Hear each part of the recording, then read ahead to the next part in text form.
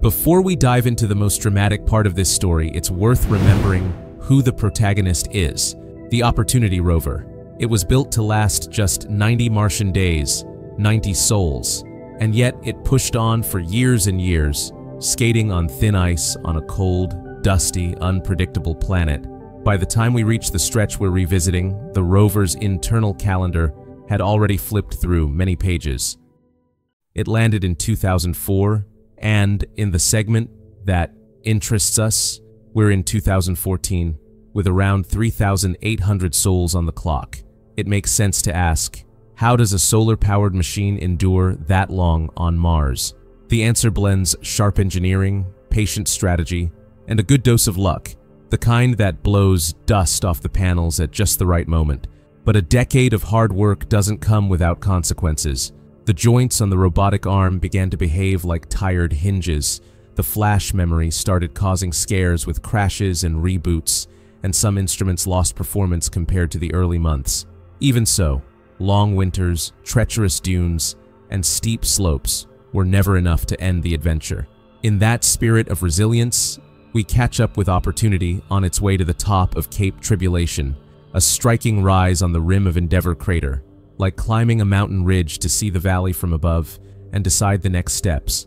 The reward came on Sol 3,894, a panorama that made every centimeter climbed worth it. Endeavour is about 22 kilometers across and very old. Today, the floor inside is covered by dunes that look like frozen waves. What gives it away as a crater isn't the center, but the rim, highlighted against the vast flatness of Meridiani Planum. Right ahead lay the destination, with a name like a sporting challenge: Marathon Valley. The name was literal. Once the rover crossed that valley, it would have completed a marathon distance. Taking 11 years to reach 42 kilometers, 26.2 miles, might sound small in a world obsessed with speed. But for a golf cart-sized explorer operating on another planet, it was a major achievement. On Earth, the team celebrated the milestone with a symbolic relay carrying a rover replica as they passed the kilometer 42 mark. Marathon Valley, though, wasn't just a line on an improvised odometer. There were scientific questions waiting there. Images taken from orbit suggested rocks with intriguing chemical histories, and that was enough to trigger curiosity. To descend, Opportunity tackled the steepest slope of its entire odyssey, 32 degrees, a stubborn ramp. The slope was so steep that dust on the solar panels slid down under gravity, as if someone had shaken the rover's roof. At the bottom, the first stop was a small crater, nicknamed Spirit of St. Louis, where rock outcrops were exposed, perfect targets for composition analyzing instruments. During this period, the flash memory acted up again. Engineers had identified a set of problematic cells and began isolating that region, which drastically cut the reboots, from several per day to something like one a month. Even so, the ghost of resets would pop up now and then, precisely when the team most needed stability. The definitive solution required courage, bypass flash entirely, and run operations using only RAM. The risk was clear. RAM is erased when power drops. If the rover powered down before transmitting data to Earth, anything not yet sent would be lost.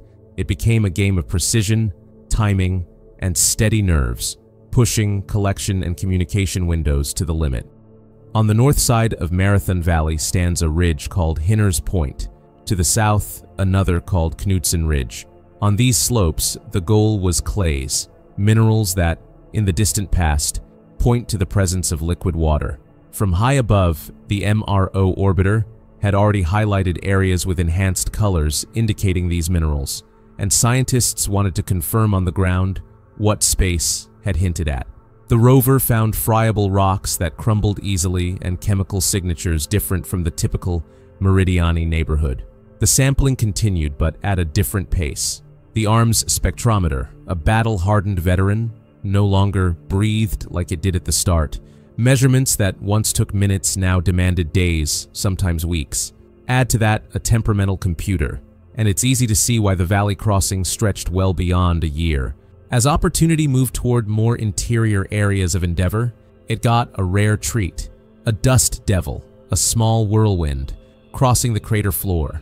Its sibling Spirit had captured several of these in another region of Mars, but for Opportunity they were rarer encounters.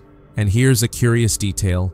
These whirlwinds are thought to occasionally sweep dust off the solar panels, cleaning them and boosting power generation. A blessing when every watt is precious. Have you ever noticed how the same environment that makes things hard sometimes lends a hand? The next big science target lay farther south. A groove, a feature that from orbit looked carved by some kind of flow. Was it running water, melting ice, or the wind patiently sandblasting rock over ages?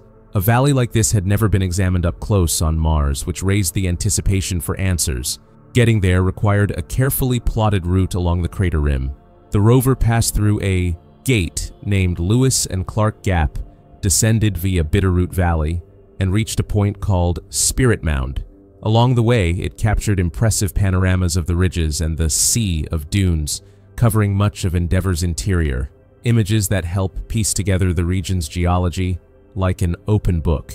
When Opportunity parked at Spirit Mound, the rover's log had passed 4,500 sols, about 12 Earth years, and, surprisingly, its overall health was good, with a comfortable generation of around 450 watts of solar power. Between drives, the plan included stops to photograph specific rocks and even measure argon concentration in the atmosphere. A reminder that this tireless traveler was doing science about both the ground and Mars's thin air. Repeating these atmospheric measurements over time helps us understand the seasons of that exotic climate. Then came September 2017, when the coveted objective was finally reached, Perseverance Valley. The valley's shape seemed to suggest a pathway carved by flow. The question was direct. What agent sculpted that channel? Liquid water, thawing ice, or the persistent work of wind? Opportunity observed alignments of small pebbles as if they had been dragged and deposited, a kind of natural paving that evokes the action of water. Expectations rose, but after months of inspections, the conclusion had to be cautious. There was no definitive proof to single out one culprit. Good science is like that. It prefers an honest "we don't know yet" over rushing to a neat answer. In the middle of this investigation came a round number in the rover's story: 5,000 sols on the Martian surface. How to mark the date? With a self-portrait. For the first time, the rover captured its own full figure. The image came out blurry. The instrument used was the microscopic imager, with fixed focus for very close targets. But the symbolism beat any imperfection. It was the veteran looking at itself as best it could in a Martian mirror. Shortly after, in June 2018, MRO detected the birth of a dust storm. That wasn't new. Mars lives with storms, and Opportunity had weathered others. The difference was that this one began modestly and, within days, turned into a global monster, like fire racing through dry straw. The team on Earth put the rover into an extreme power-saving mode. The numbers tell the story of the darkening. On June 3rd, the panels still delivered about 468 watts. On the 4th, they dropped to 345 watts. On the 6th, they plunged to 133 watts. Dust suspended in the air dimmed the sun in the rust-colored sky until it was almost a pale ghost. There's an index that helps visualize the drama: atmospheric opacity, called tau. In the worst storm the rover had previously faced in 2007, tau reached 5.5, practically the limit of what it could tolerate. In 2018, tau shot up to 10.8, nearly double. Even with operations reduced to the bare minimum, basically vital signs sent morning and evening, on June 12th, Opportunity slipped into continuous hibernation. The storm lasted for months. Each day under a dark sky reduced the odds of a wake-up on the other side. 3 months later, as the dust began to settle, antennas on Earth started calling Opportunity again. By October, the sky was clear enough, but the silence persisted despite some 350 contact attempts. From November on, the plan was to hope for a wind cleaning to clear the panels and restore enough power to restart systems. The calls continued. Over 1,000 attempts by February. Nothing. Then came the hard decision: officially end the mission. 15 years of operations, or 5,352 sols, came to a close. Does it hurt? Yes. But the balance is undeniable. The rover did more than expected and opened the door to new questions. The legacy is vast, beyond recording temperature, tracking changes in the atmosphere, and even helping refine the planet's rotation rate. Opportunity nailed a crucial piece of the Martian puzzle. In the distant past, Mars sustained stable liquid water at the surface. Seas, lakes, environments where the chemistry needed for life had time to experiment. Today that might sound almost obvious, but there was a time when it was hotly debated. As the evidence piled up, jaws dropped. The dry planet was wetter than we imagined. Shortly before the final silence, the rover sent a panoramic mosaic of the spot where it stayed. A poetic line circled the world as if it were its farewell whisper. "My battery is low and it's getting dark." It wasn't a literal message from the rover, but it captured the mood of the moment. The last scene, the sun blurred behind a curtain of dust, as if the planet itself were asking the lights to dim gently. More than photographs, what remained were memories that transcended technique and touched those who followed the journey.